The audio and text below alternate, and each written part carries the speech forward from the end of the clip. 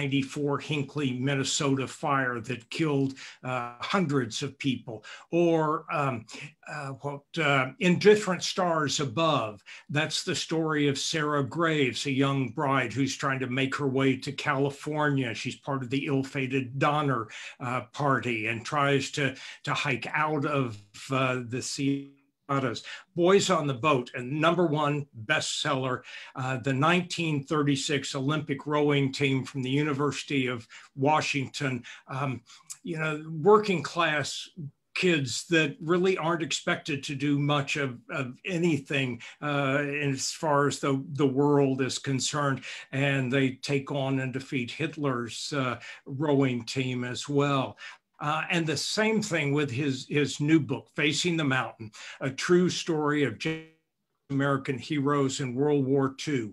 That tells the story of 4 Japanese American families and their sons. Sons went off to fight in the war, and the soldiers' parents, who are immigrants, are forced to close their businesses, surrender their homes, move into concentration camps on US soil.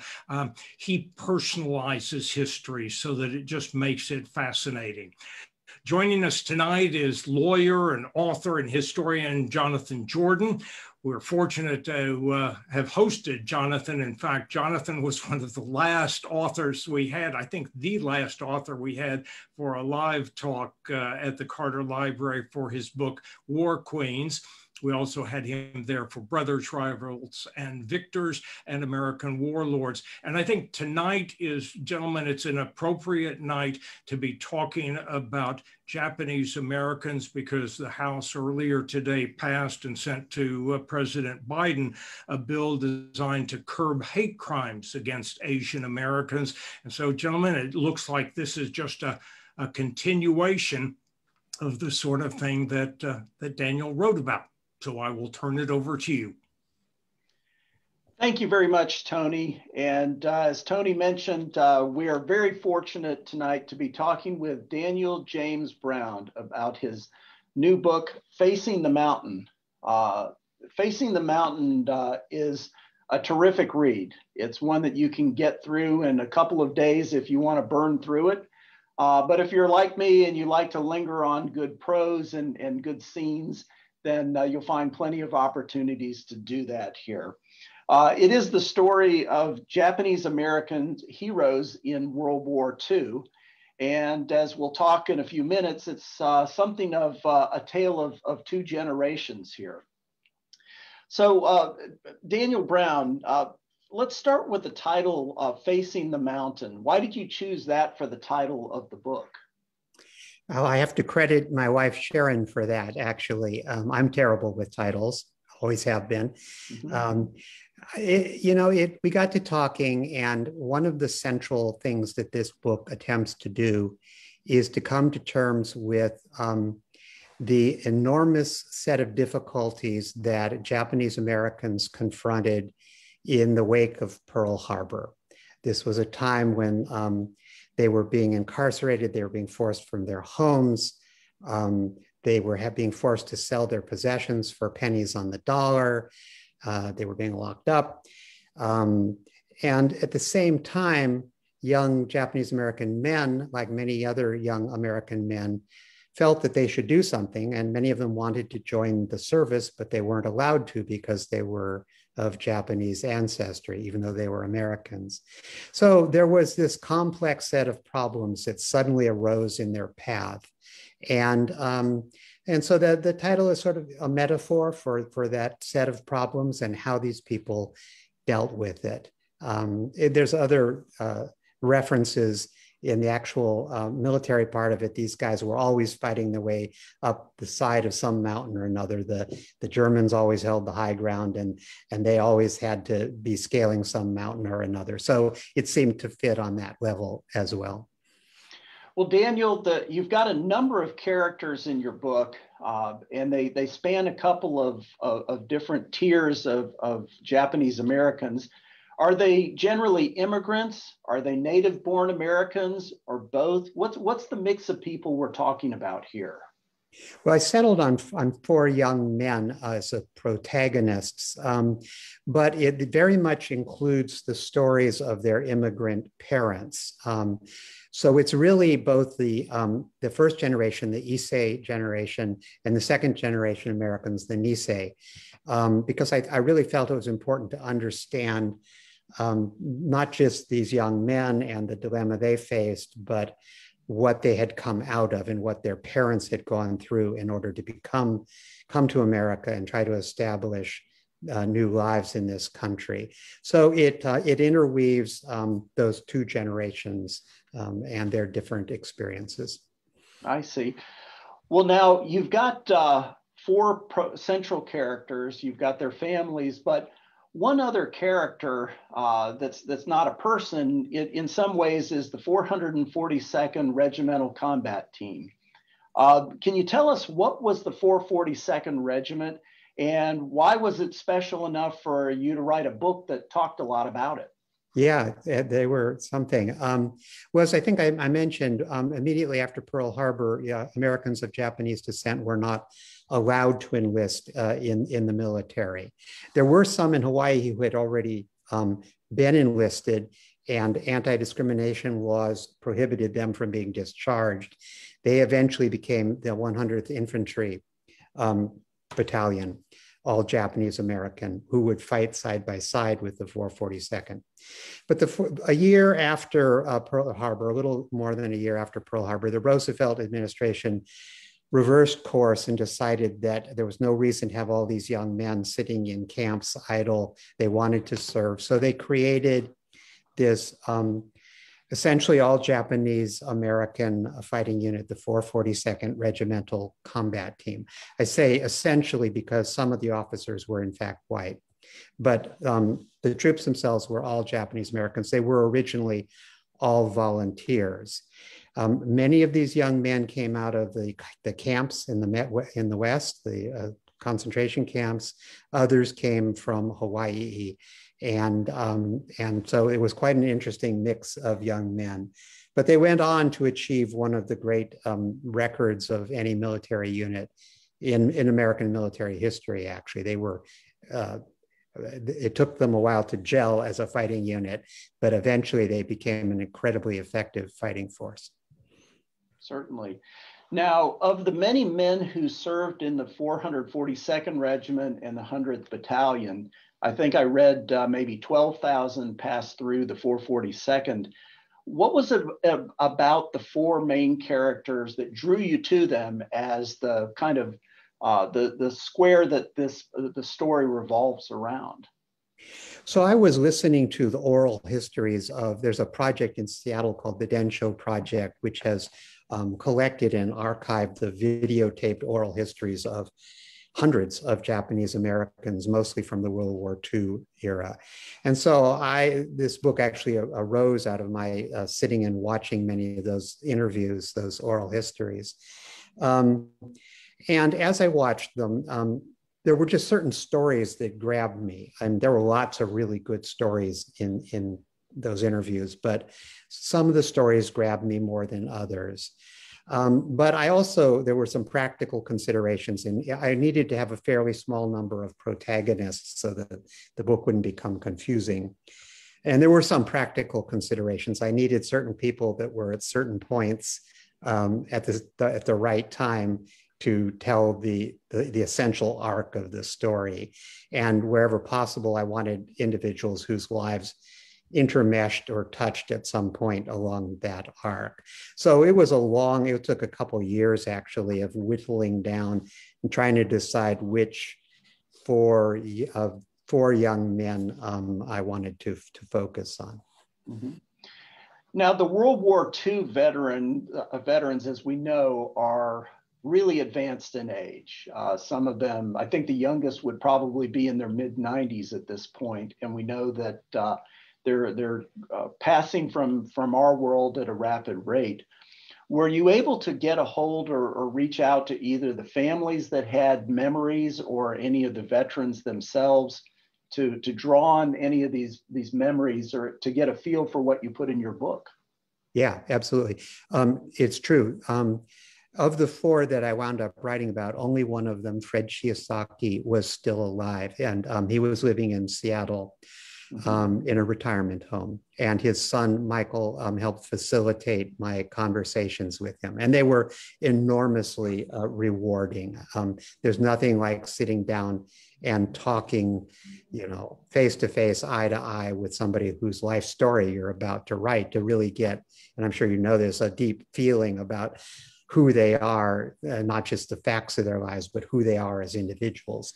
And Fred, like all four of these guys, turned out to be a really interesting man, just absolutely incredible mixture of tenacity and humility, I think I would say. He was, from the time he was a young man growing up in Spokane, Washington, he was a kid that didn't really want to fight, but boy, if he got in a fight, he knew how to fight. And if he got his dander up, it was up. So he was just a really interesting character, wonderful man. He unfortunately just passed away about 2 weeks ago.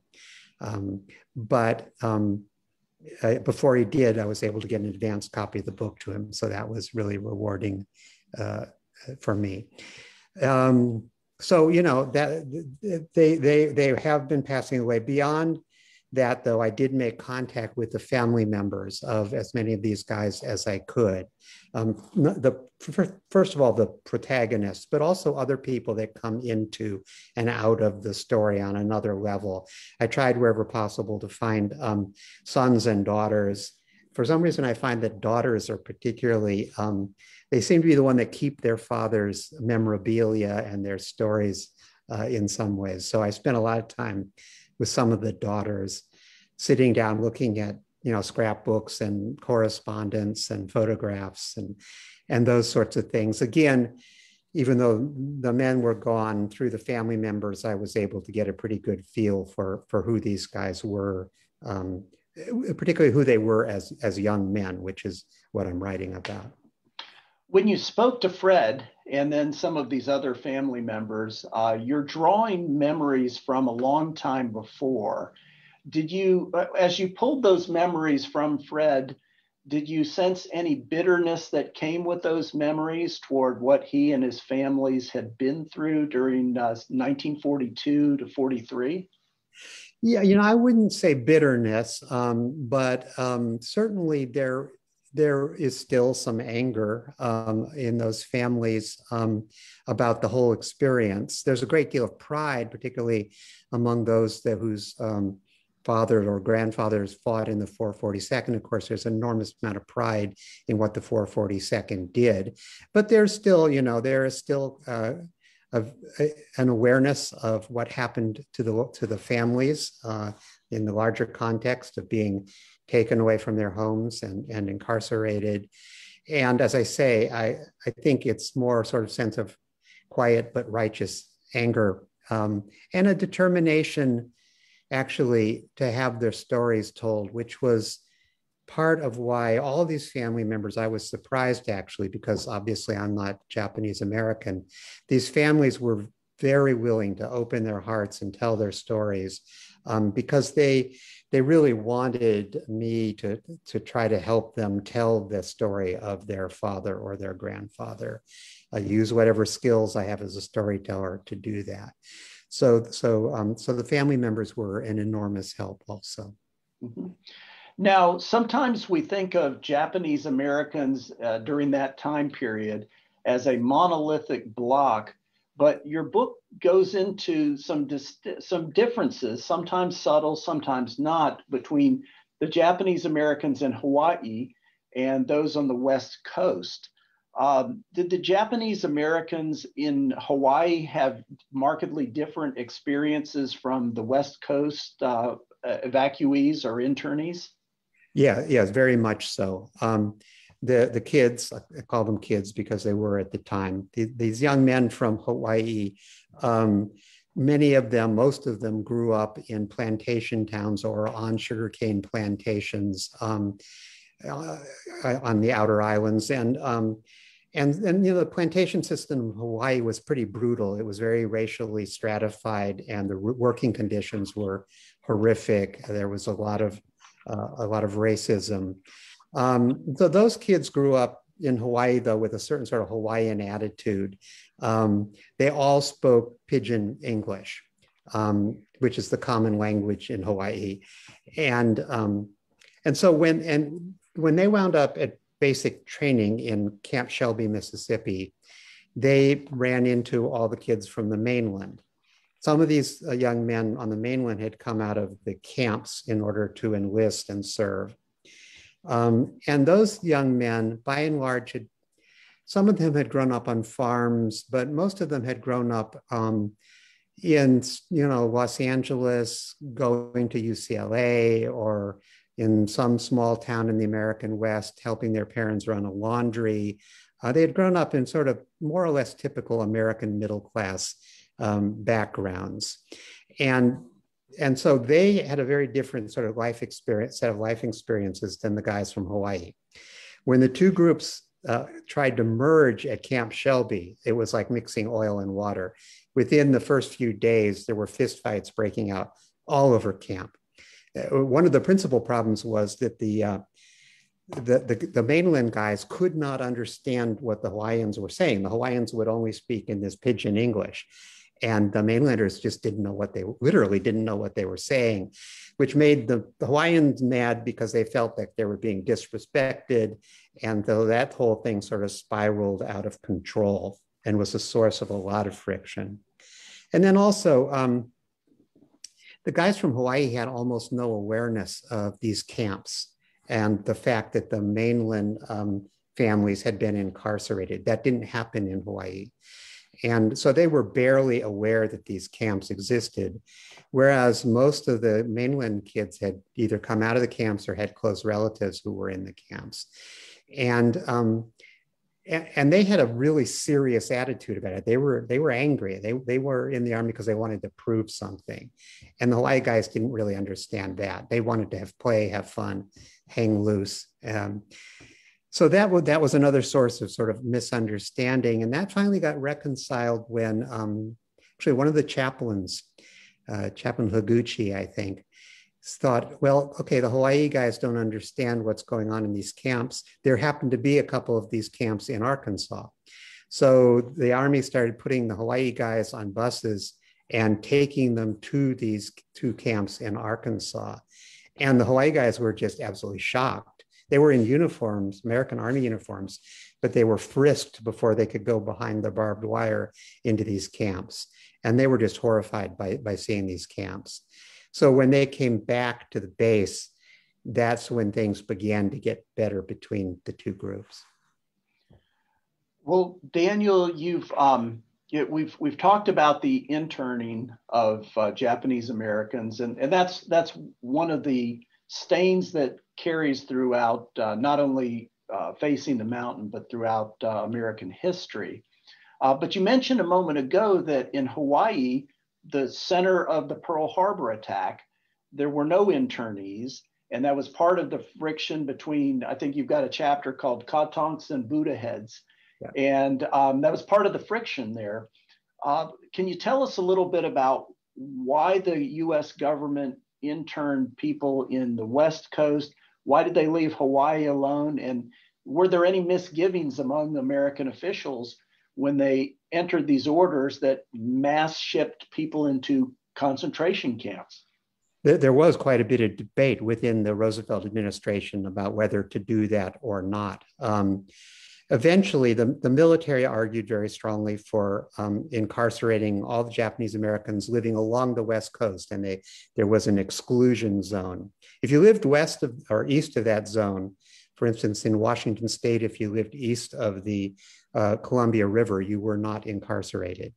But the military argued that although they were Americans, the sons and daughters were Americans, they argued that anybody of Japanese ancestry represented a military threat to the United States because there were so many military bases along the West Coast. And so that was the rationale that the military advanced to the Roosevelt administration, and in the long run, they prevailed. Nobody was incarcerated in Hawaii. Well, that's not quite true. The Issei, some of the first generation men in Hawaii who the FBI deemed as suspicious were taken into a separate kind of custody. They were taken into DOJ custody. Mm-hmm. But by and large, the vast majority of the Japanese American and Japanese population in Hawaii was not incarcerated, because something like 35% of the population of Hawaii was of Japanese ancestry. And as a practical matter, the island simply couldn't function if you took a third of the population out of the equation. So it was practically impossible to do that. And so they didn't. As I say, only several hundred, quite a few actually, Issei first generation men were incarcerated there. Mm-hmm. And as a practical matter, probably, I suspect the shipping would have also been difficult to move them back to the West Coast and then to the mountains. Right. Which is what they actually did do with these Issei men. They put them in the steerage of shipping boats and took them to the West Coast, and then across the country. They were putting camps. Many of them were kept at Fort Sill in Oklahoma. They were kept in DOJ and or military prisons around the country for the duration, many of them for the duration of the war. Now, you mentioned that the military's argument were that these people of Japanese descent, whether first generation American Nisei or immigrant Issei, were a military threat. They prevailed, but was there any real evidence that any of them posed a significant threat to us? No, there has never been unveiled, even in retrospect, any sabotage or espionage by immigrants or Nisei. There were Japanese nationals living in the embassies who no doubt were doing spying, as the staff of embassies typically do. But amongst the immigrant population and their more American-born children, there was no evidence of any sabotage or espionage. Mm-hmm.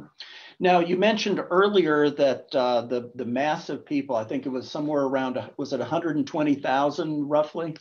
Roughly. It's a little hard to come up with an absolutely firm number, but it's something between 110 and 120,000 people. Mm-hmm. And you mentioned that they were placed in concentration camps. And for the benefit of our audience, you take some pains in the introduction to tell everyone, your audience, what you mean by that. So to make sure there's no misunderstanding. When you say concentration camps, you're not talking about like an Auschwitz type place. Right. Yeah, I want to be very clear about that. I'm in no way equating these camps with the Nazi death camps or slave labor camps. But I think it's important to use honest language around something like this. When the Japanese Americans were incarcerated, and you notice I used the term incarcerated rather than interned, there were a number of terms that the government put out. The places they were first taken were these fairgrounds. They were often kept in horse stalls in very primitive living conditions. The government called those assembly centers. They called the camps out in the deserts relocation centers. The government put this whole set of language out there around this event that sort of softened it and shielded it. So I think it's really important to use the correct terms. And these were in fact concentration camps. They were designed to concentrate a population of people along racial and ethnic lines, and to segregate them from the rest of the population, surrounded in most cases by barbed wire. Franklin Roosevelt himself called them, before the war, actually sort of prospectively talking about what might happen, he called them concentration camps himself. Mm-hmm. And how long were the citizens and their immigrant parents incarcerated in these camps? Well, it varied quite a bit, actually, by camp and by situation. Some young people, for instance, were able to leave almost immediately if they were students and they could get a university in the Midwest or the East to enroll them. Maybe they'd been a student at Berkeley or UCLA. If a college in the East or the Midwest would enroll them, they were able to leave to enter college in the Midwest or the East.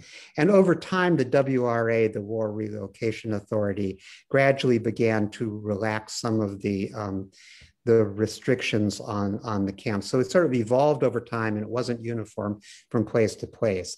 But the vast majority of people had no place to go other than the camps. They couldn't go back to their homes on the West Coast. They had no jobs, they had no homes, they had no prospects of jobs anywhere else in the country. And the country was deeply hostile to them. So it was, as a practical matter, they couldn't just pick up, even when they were finally allowed to, and get on a train and go to, Iowa or someplace. It just, in almost no cases, was that a practical reality. So the vast majority of them wound up having to stay in the camps for the duration, almost the full duration of the war. Well, Daniel, you talk about a hostile country. Their homes were they were sealed off from their homes. They may not have known whether they had a home to go back to in many cases. But then you said that there were Nisei who came out of the camps or from families that were in camps and volunteered to serve that same country that was incarcerating them. Why did these Nisei volunteer to serve? Yeah, now I should, so I should first start off by saying this was a topic of hot debate among the young men in the camps, whether to enlist or not to enlist. And it caused deep rifts. It caused rifts that are still alive in some families today, this issue of whether to enlist or to resist. But I'll stick just with those who enlisted for now. Those who enlisted had various motives. Mostly, many of them simply wanted, like any other American young men, they wanted to serve their country. They were deeply American, and they thought it was the right thing to do. Some of them felt that, we can prove our loyalty by fighting and suffering and perhaps dying on battlefields in Europe. If that's what it takes to prove our loyalty, that's what we will do. Some, I suppose, were just young men that wanted adventure, as young men often do, going off to war. So there were a variety of motives. As I say, it was a very hard sell in these camps. There were people who were not in the camps, as I say, living outside the exclusion zone, like Fred Shiosaki, who tried to enlist immediately. And when the 442nd was created, he did enlist immediately. That was an easier sell for somebody like him than somebody who was literally in one of these camps, seeing what was happening, whose father was despondent because he'd lost his business, and his mother was despondent because she was cut off from her family. That was a really hard sell, but still many of these young men did enlist out of the camps. You had an interesting scene where there are two brothers talking about who's going to go enlist to represent the family. And I thought it was interesting that these families that have been put in such a difficult position almost seemed in some cases to have a collective sense that we've got to go represent, I don't know if it's the honor of the family or the goodwill of the family, but these young men stepped up and did what their parents were unable to do because they were incarcerated. Yeah, actually, and because these families were of Japanese ancestry, actually honor was an important part of it. Family honor was an important part of it. So those two brothers you referred to were typical in some ways. They both, there were several other brothers in the family, but they, for various reasons, couldn't serve. So there were two brothers who reasonably could serve. They stayed up all night arguing, no, I'm going to go. No, I'm going to go. I need to go because, no, I need to go because. Argued literally all night long. And in the end, both of them signed up because they felt the family had to be represented, that it would be dishonorable if the family weren't represented, and neither would give to the other. So they both wound up going. Well, Daniel, signing up was not the only thing they needed to do to get into the Army. Did you find that they had additional barriers to cross before they could put on a GI uniform? Yeah, I mean, there were all kinds of physical requirements, of course, and there were you know, it was, how do I say this? It was there were a lot of disputes within families. So part of the challenge for these young men who decided to go was that often their parents did not want them to go. And frankly, in some cases, their parents, they had been born in Japan. They had split loyalty themselves.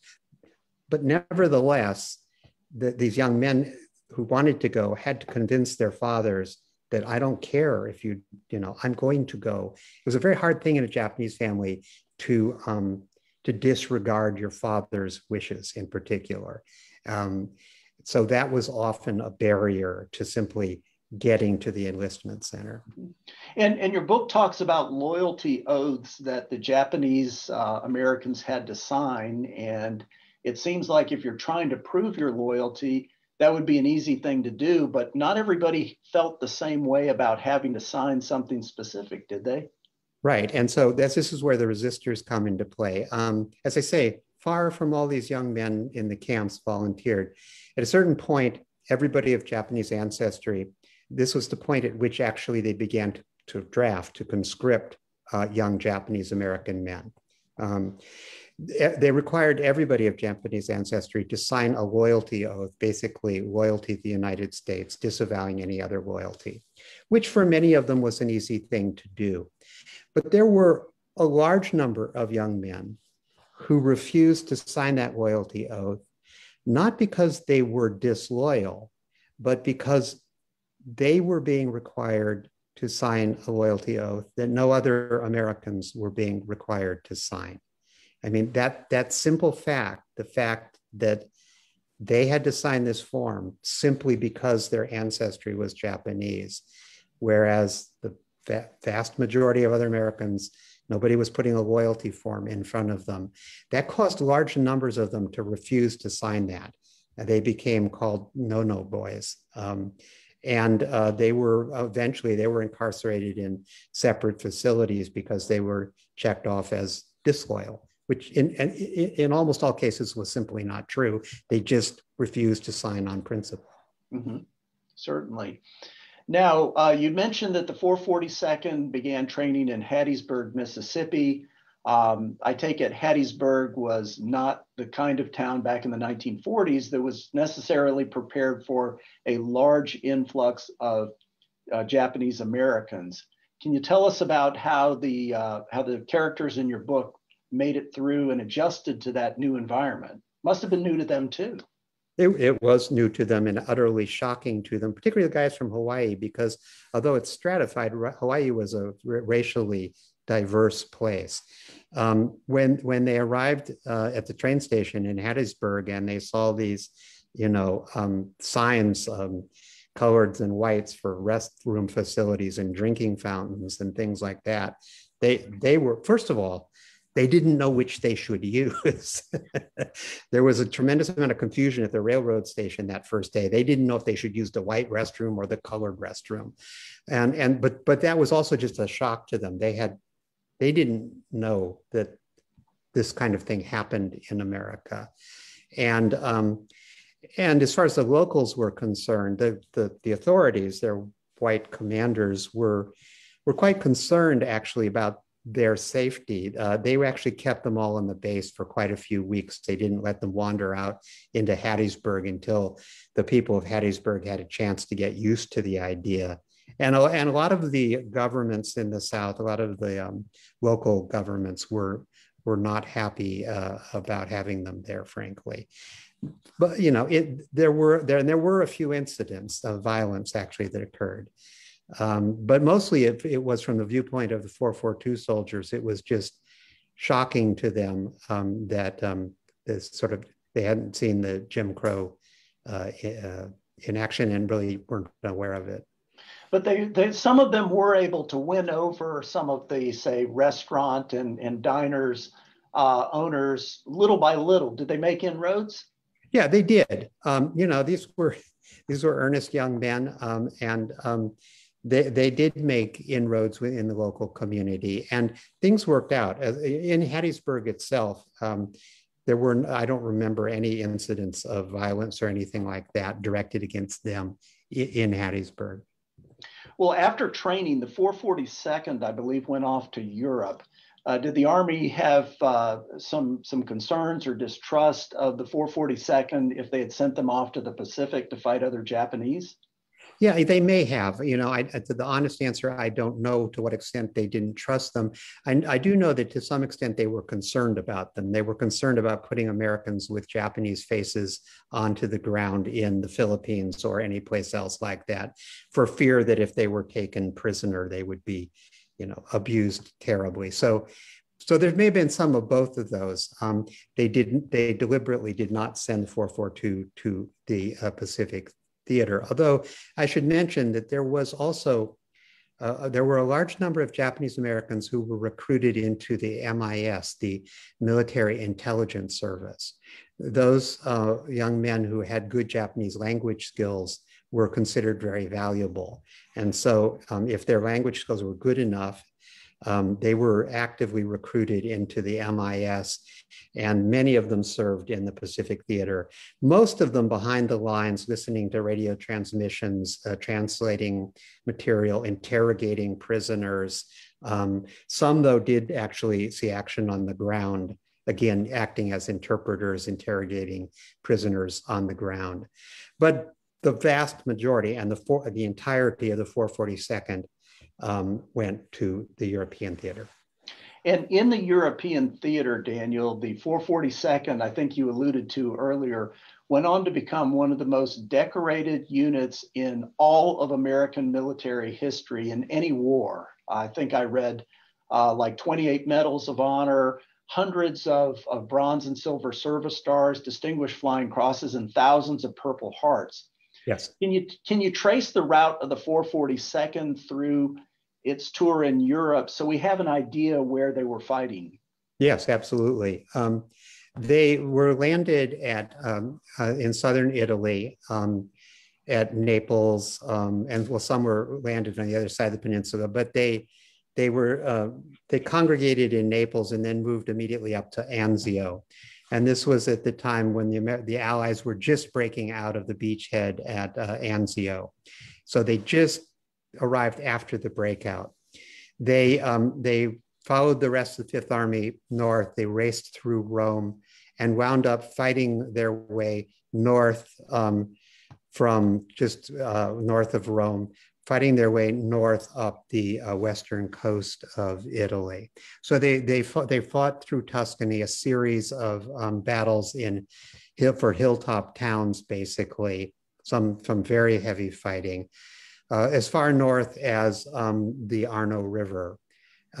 They were pulled back, and they were shipped to Marseille and transported by train to northern France, to the French-German border, the Vosges Mountains, the Vosges Forest, where they saw extraordinary fighting, and really the climactic battle of the 442's history takes place in the Vosges Forest.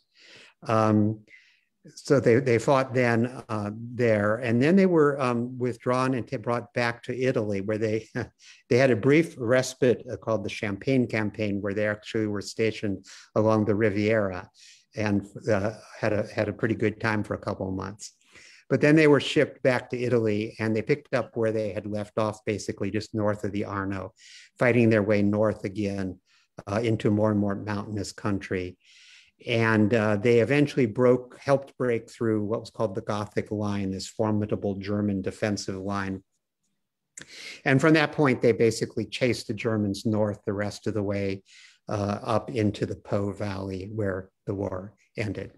Mm-hmm. Can you tell us how the 442nd Regiment's war record and the 100th Battalion you mentioned earlier left an impact on American attitudes towards Japanese as people we can trust and people who will fight for their country just like white and Black Americans? So, I think it did have an impact, especially at the time. There was, as I say, this climactic battle in the Vosges Forest. And after that battle, there was a lot of newsreel footage of the 442nd. very positive coverage in the newsreels in the movie theaters. And those newsreels, by the way, were shown in France and liberated parts of Europe, where the Nisei soldiers were greeted as heroes. But they were also shown back home in the States. And they certainly had an effect. There was a lot of good press given to the 442 during the war and immediately after the war. It's hard to say that had a lasting effect, though, on the American consciousness. I mean, the reality is most of them still went back to towns, particularly in the American West, where they still faced the same kind of discrimination that they had faced before the war. Certainly with some exceptions. I'm sure what they had done had eased away for some of them, but they still faced a great deal of hatred when they returned. Well, and in talking about the long-term impact, earlier you mentioned Densho, the organization. Can you tell us a little bit about that and what its goal is in terms of a long-term impact on our attitudes? Yeah, so Densho, as I say, is run by Tom Ikeda in Seattle, and it was the source of not all, but most of the material in my book, the firsthand accounts. Tom's been collecting these oral histories of Japanese Americans for 25 years, recording them, archiving them, and he makes them available to the public at densho.org. Anybody can go to densho.org and watch thousands of hours of these recorded oral histories of both Issei and Nisei, mostly Nisei talking about their World War II experiences. So Tom's has provided a really valuable service for people like me and writers and historians for generations to come, I'm sure, because as you mentioned, these men, and women, everybody of that generation, they are passing away and their stories will be lost, except for those that have been captured at places like Densho. So it's been a really useful tool for me, but it also serves a much bigger public purpose. A lot of schools and educators and other institutions work with Densho to develop curricula about Japanese American experiences. And so it's become a more and more of a valuable source to a number of other organizations. Mm-hmm. Well, Densho has done a wonderful job of preserving the legacy of these stories, but Facing the Mountain has done a fantastic job of taking some of those stories, bringing them together and weaving it into something that is part war story, part story of internees and incarcerated citizens. I believe it was Secretary of War Henry Stimson who said in his diary that this will tear a hole in our Constitution if we put people into camps solely based on their race. And we did that. And we're still living with some of that legacy. So this has been a marvelous discussion, and we'll talk a little bit more, Daniel, but I think now is the time when Tony Clark can tell us if we've got any questions that people would like to hear from you about. Yes, in fact, if you have a question, you can put it in the Q&A box in the at the bottom of the screen. One question, Daniel, one person wrote about an internment camp that is in Hawaii. They referred to it as Hell Valley, and they were confused because you all had mentioned, perhaps no internment camps there, or maybe different. That's true. That was located just outside Honolulu, and it was a particularly vicious place. It was also kept at Japanese prisoners of war were kept there for a time. I should be clear, there were people interned in Hawaii, but they were interned selectively or incarcerated selectively. There was no mass incarceration of people simply because they were of Japanese descent. Actually, before the war started, the FBI had created a list of actually categorizing people who might be considered suspicious if a war broke out. And so it was a ridiculously broad brush thing. Buddhist priests and people who perhaps ran the local Japanese language newspaper, people that wrote too frequently to the Japanese consulate to inquire about relatives. All kinds of people were caught up in this list of suspected Japanese nationals. So some of those people did wind up in that. I'm not sure I could pronounce the name of the camp correctly, but it was right outside of Honolulu. Right. Daniel, taking that for one other step, we hear these stories about like these, scares of Japanese bombers and the anti-aircraft batteries in Los Angeles start shooting in the dark at night. Did you get a sense that on the West Coast, California and other places, there was among the public, there was just a hysteria that contributed to the FBI's broad sweep?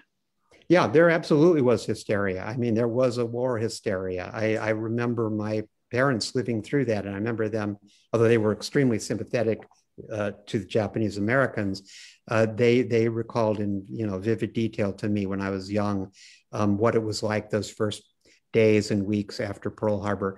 People did in fact expect that Japanese bombers would appear over San Francisco and that Japanese Navy might appear off Los Angeles at any time.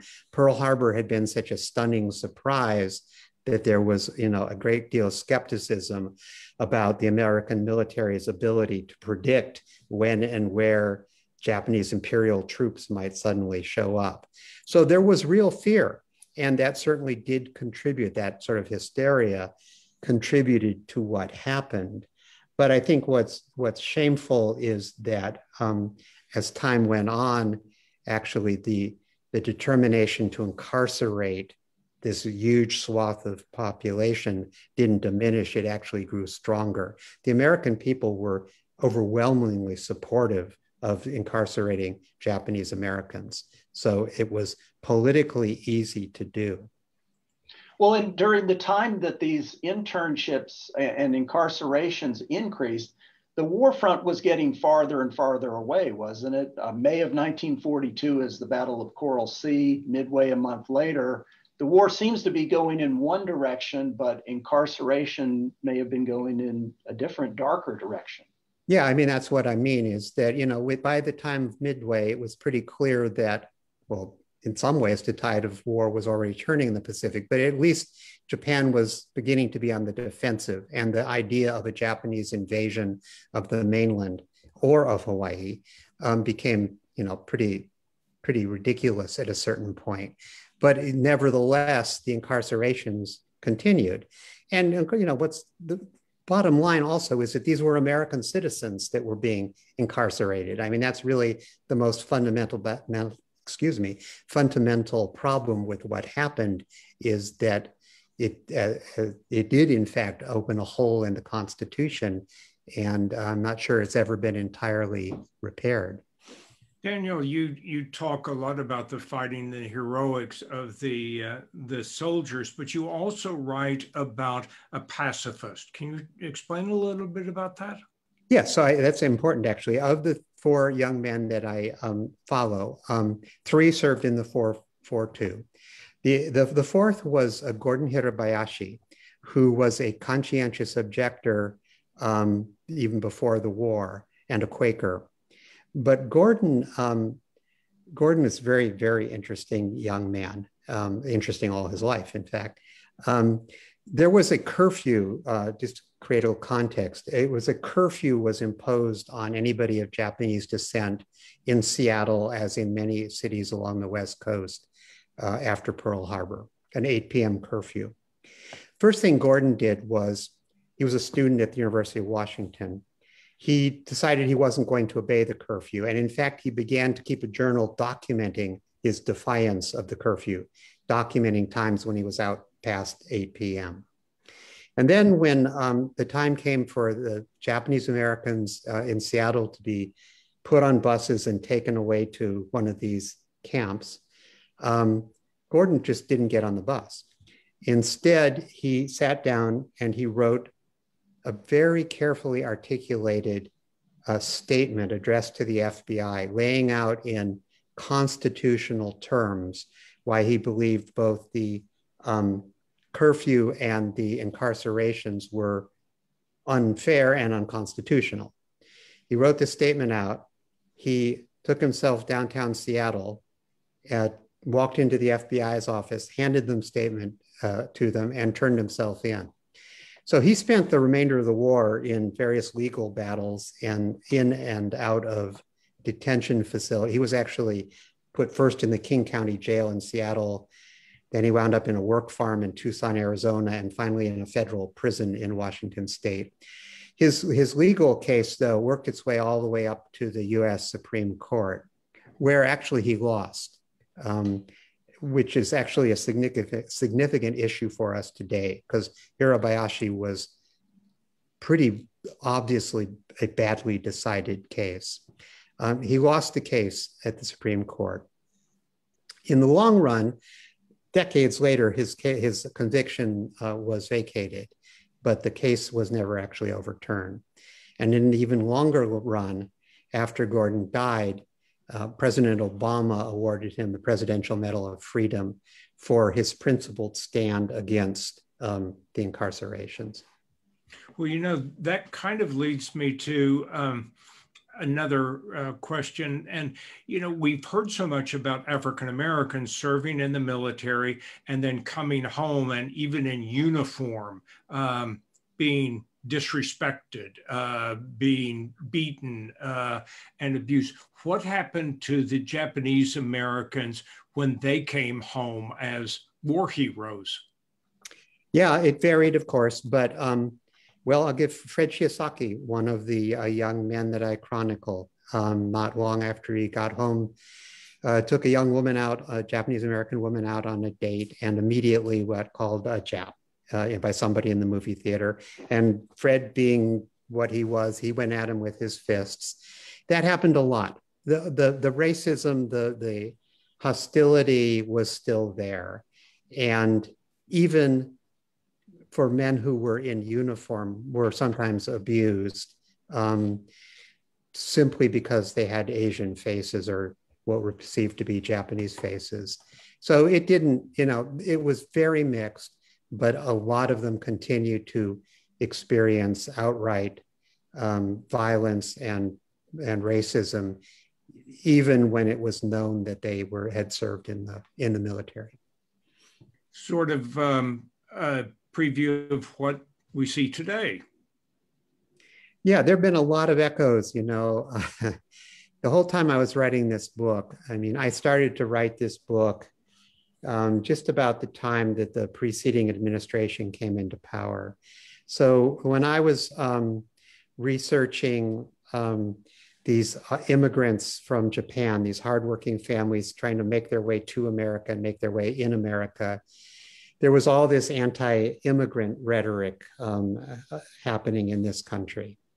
When a little later I was researching and writing about the families torn apart by the incarcerations and the dislocations, at the same time that families were being torn apart on our southern border. The same time that I was reading about all these racist sort of tropes and images that were hurled against them right after Pearl Harbor, some of those same tropes and images and phrases were being hurled against people just in the last couple months, actually. We've seen outbursts of that again. So there have been echoes, you know, between what I was reading and researching about and what's been happening in my own world since I began this project. What about leadership in Washington during this time to stand up for the rights of all Americans? In the time of Franklin Roosevelt or in the time? Yeah, because I think you might be able to make a comparison there as well.